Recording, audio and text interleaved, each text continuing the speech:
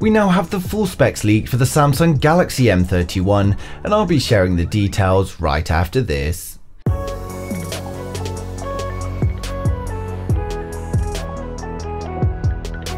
If you're new here and want to stay up to date with the latest tech, please hit subscribe, followed by the bell.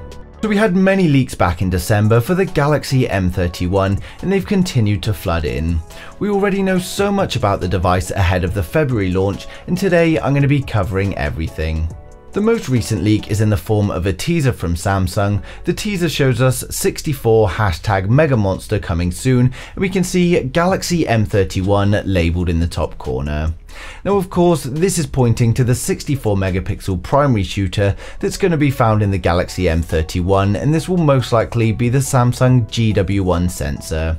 We previously had reports that Samsung had already begun production of the Galaxy M31, and we've already seen its Wi-Fi and Bluetooth certification.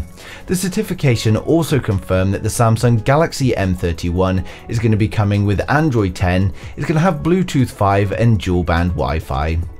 Previously we had many leaks with benchmarks, specs and different colour variant leaks, but new reports confirm a lot more information, so we're going to run through the full specs. The new report reveals that the Samsung Galaxy M31 is going to feature a 6.4-inch Super AMOLED display with an Infinity U-style notch. The display is going to be a Full HD Plus resolution of 1080 by 2340, giving us 403 pixels per inch.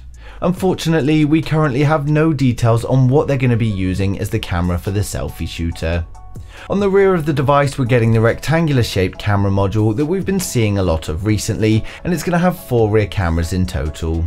The Galaxy M31 is going to be coming with a 64 megapixel primary lens as advertised in the teaser, and this is expected to be alongside an ultra wide lens, a macro lens and a 3D time of flight depth sensor, although specific camera details haven't been leaked. The device is expected to come in 2 variants, which is going to be 4GB of RAM with 64GB storage or 6GB of RAM with 128 storage. It's going to be using the Exynos 9611 system on chip, which is a very capable 10nm chipset.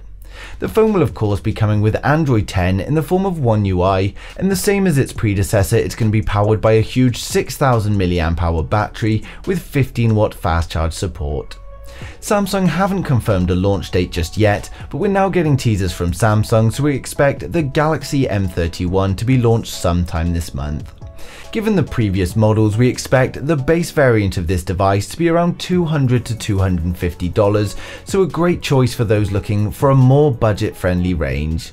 We previously had a leaked benchmark result leaked, and this was for the variant with 6GB of RAM. It scored 648 single-core and 1214 multi-core, and this was using Geekbench 5. Of course, as always, this is an early benchmark, so we expect final results to be higher. Unfortunately, that's all the information we have available today, but if any more solid information comes to light, I'll be sharing with you guys straight away. But as always, I'd like to know your thoughts in the comments. Who out there is waiting for the Samsung Galaxy M31, and if not, what phone are you waiting for? But thanks for watching the video. If you liked it, smash a thumbs up. If you didn't, hit the thumbs down twice, and I'll see you guys in the next one.